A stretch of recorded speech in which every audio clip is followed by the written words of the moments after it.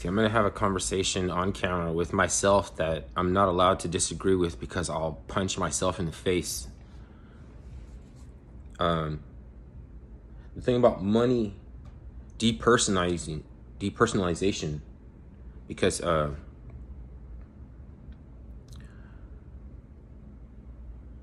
was I going to say? It's not depersonalizing with assets. You can have a relationship with assets through signature signing power. When you authenticate, you sign a signature. I'm not trying to tell you about Bitcoin right now. I'm not having you a Bitcoin lecture. It's about the root seed text hash ID, which is an improvement on a blue check mark, which goes beyond the threshold that will direct the course of mankind. It will change it, right?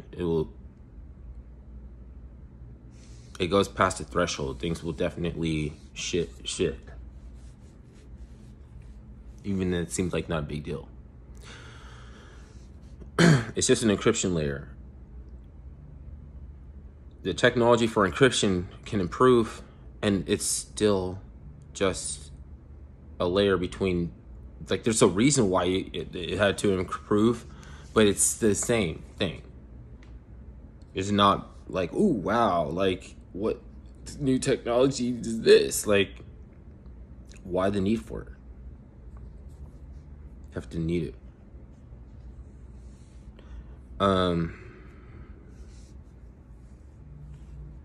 So gamification has to happen because through indelible business models on a blockchain and authentication is the only way to know you're not being played with.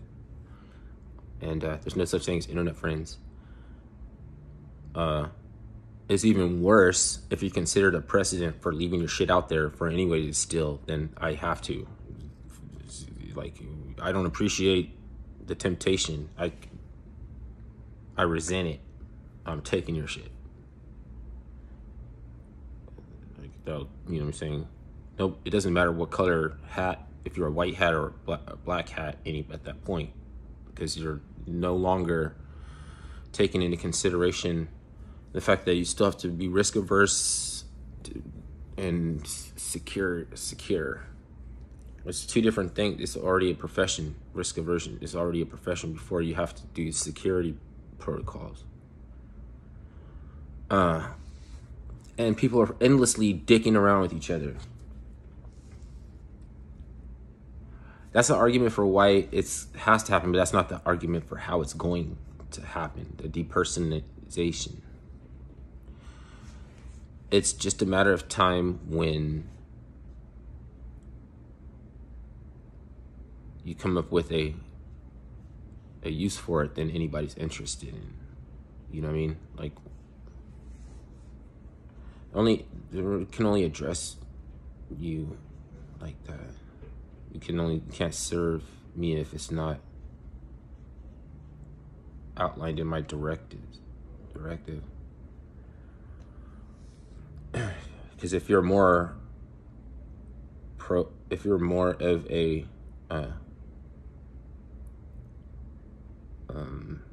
authentic source for the code, then all of the assets managed on that platform, you have signature signing authentication, right?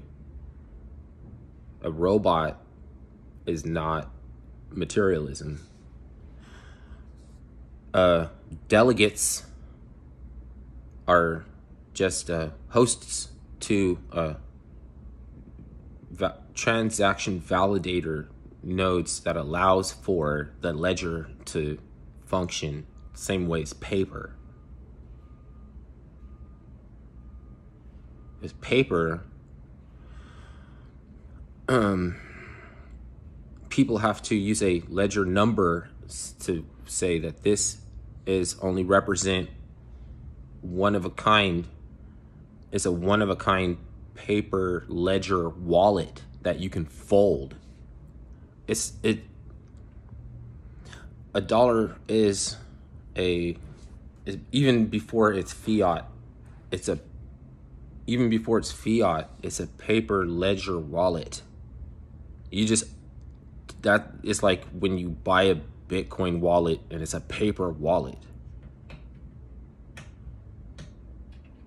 So right now, for conventional industrial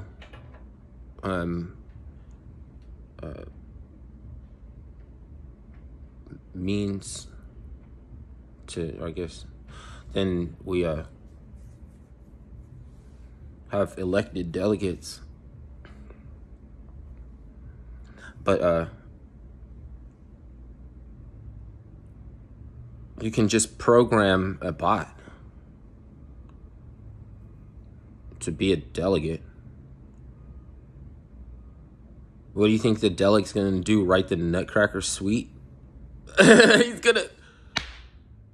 Is a delegate's job to fucking come up with a new scientific formula algorithm, or just to be programmed for the consistency that you could appreciate?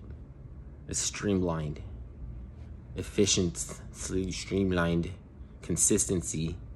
You know, got a kind of a janky look to it, but there's all these rich people who use it. Why don't they go for a website that looks something more like Facebook Meta or something? Why is everybody using this platform to as a DEX, a decentralized exchange for liquidity? I think it's going to be underwhelming how easy it is for people to adopt it.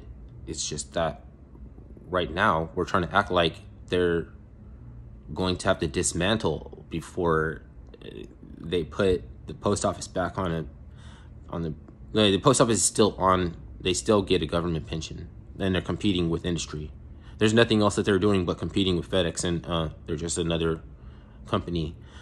But the thing is,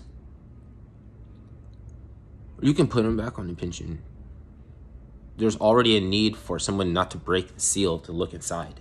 And that's all an encryption layers for trade secrecy to be able to have, so that we can run a bakery and sell cakes, pies, we stay competitive. You know what I mean? If another country came and stole secrets from something that we were developing or something, then you could say, no, I'm saying that they can't run an operation, and that you can take it to whatever convention and say that this is not going to happen. But that's only if you believe in that sort of, which I don't. You know what I mean? I think it's suppressed applications so that you get less customizability and a bigger pop-up window. And then soon all the applications and the functions of the wallet, you'll just not be able to find anything in the screen in front of you. You know what I mean? And it still was like, yeah, I'm your... You see what happened to EOS Scalar wallet? A reverse engineered wallet. Yeah. Like a money hugging wallet. But it's like you got to be one of the developers to, like, between what kind of ecosystem tries to not accept free money?